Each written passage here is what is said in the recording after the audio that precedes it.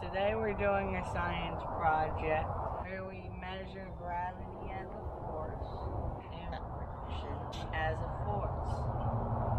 We are going to use this ramp and this ball to do the measurement.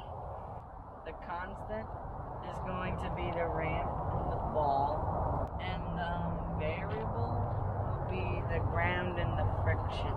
Alright, so we're going to begin by putting the ball on the ramp and see where it goes once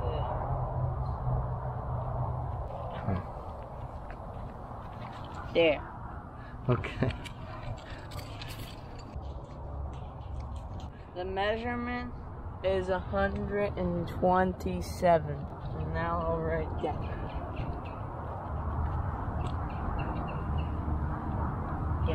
Next thing we're gonna do is measurement the blanket.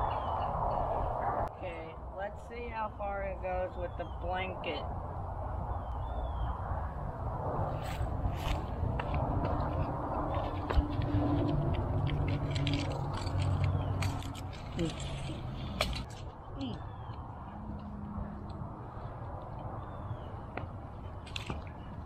So it looks like it is 95 inches. Wait. Alright. Now we'll see how far it goes on grass.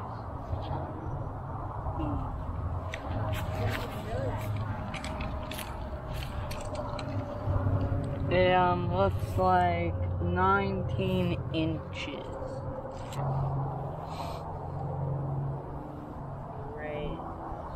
In conclusion, the friction from the driveway was the most inches in 127 inches. So it had the least friction against the ball. And the blanket had 95 inches. And the grass had 19 inches. So the grass had the most friction and applied the most force against the ball.